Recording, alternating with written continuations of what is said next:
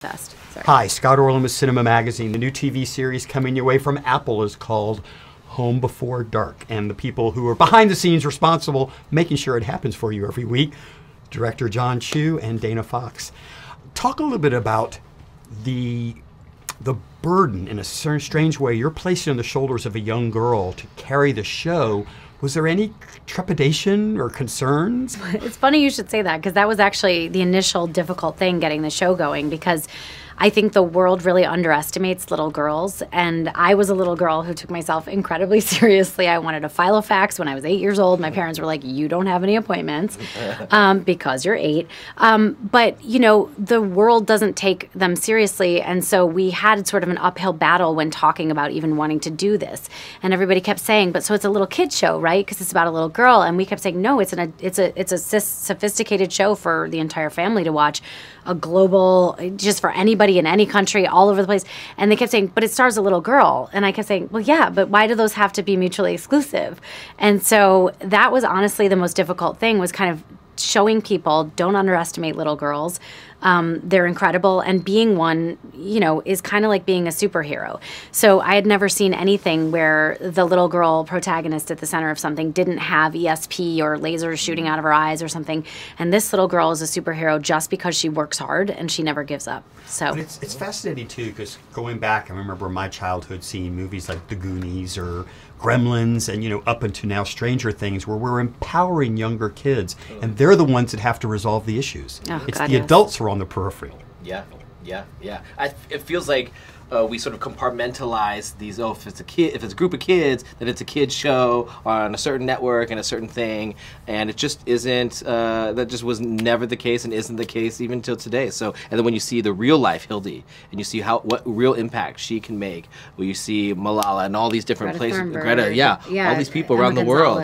It's like that. This is the generation that's going to change everything for us, and so it's time to pay attention. And obviously, we can't keep it all together. So we need them, and we need them, you know, when we have a father and daughter story, and I think that's the most powerful. I just had a daughter in the last year, and I've learned that it's the most powerful relationship, and in fact, the things that you try to teach them are almost correcting the things that you got wrong in your childhood, and it's really actually you learn more about yourself, and so we get to do that as a portrait of a family through this mystery, this very bingy mystery that you're going to love, that we get to paint this portrait of a family in a different way. There is a myriad of people out in the world who have done things that, from the outside perspective, have been impressive. Why is Hildy's story so unique that you want to invest into a series? I mean, for us, it was just at a time when people are corrupting the idea that the truth can be knowable. At a time when people are talking about fake news and everyone's saying the truth can't be knowable, it was a little girl saying, if the truth doesn't matter, then nothing ever will.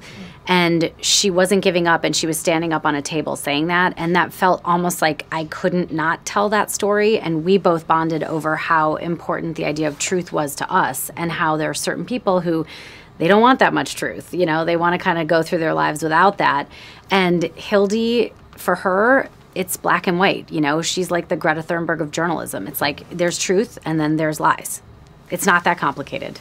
One of the things I love about a show like this, and I've seen the first couple of episodes, is not necessarily our protagonists, but the suspicion that gets kind of planted on everybody else around them. Talk about as a director, because it's a skill set you have to keep the audience engaged and guessing they did something. They're suspicious. Yeah. I mean, it's interesting because, you know, when you're doing a series, you have other directors who are going to come in and take over some of those stories. So I had to sort of anticipate and get clues from Dana, like, how important is this person? She's like, you don't need to know that part. Just know this. But, you know, so it was really fun as a filmmaker to really do it through the perspective of a family, new family coming into town for the first time. So I knew eventually where these characters would go, but some of them I was kept a little bit in the dark of. So it was fun to I actually liked that to be able to do that. And you know, when we cast actors, they bring so much too, and they bring in a presence. And but I think Hildy's point of view is really fun because she's such a pure point of view of who these characters are going to be and how they play to it. Obviously, you had some success with this little film a couple of years ago called Crazy Rich Asians. Yes, and we've just talked about you have another film upcoming this summer, In the Heights. What is it about TV, though? Because I'm fascinated with all of these incredible creative souls who've done and kind of immersed their feet in film. Yeah. TV seems like such fertile ground right now. Well, when I was approached by Dana and Joy and with this story, you know, when you do a movie, it's a 4-year commitment. You're like I've got to decide, am I going to move my family, all this stuff. When this, it's like, hey, do you want to come play in a world that that you wouldn't necessarily do in your movies? And I think it was this time in my life about looking for truth and being able to not just do it in a 2-hour movie, which is actually really fast. I'm obsessed with watching all these shows now, but to develop it over time and to really peel back. Like this could not be a movie. This would be a very different movie, but this could peel back layer by layer and get to the truth and complicate it and find where this family is and who they want to be and how they get there and face all this stuff through hours and hours of understanding who they are. And I thought that was like such a great thing as a storyteller, not just a movie maker, but as a storyteller. What a great forum, and working with people who understood that and weren't undercutting those ideas. Like we get to room to make a 10-hour epic story of this family. And just really quick to clarify, each season will be a different mystery? Yeah, so it's interesting. I kind of always knew where I wanted it to end, and I don't want to spoil it. Obviously, I don't want to give anything away, but there is a mystery in the first season that will come to a very satisfying conclusion. You will find out very satisfying things about that mystery, but what you will realize is that it's not the end. It's actually the beginning of like a bigger mystery.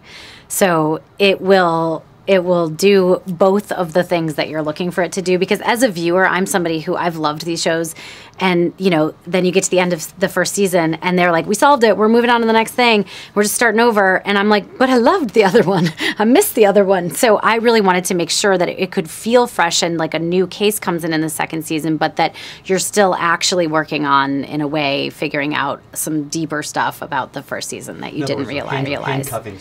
For the next 5 or 6 years. Yes, my hope. Don, Dana, congratulations. Thank you so much. Thank you so much. That was awesome. I hope you like it. Till next time. Love it.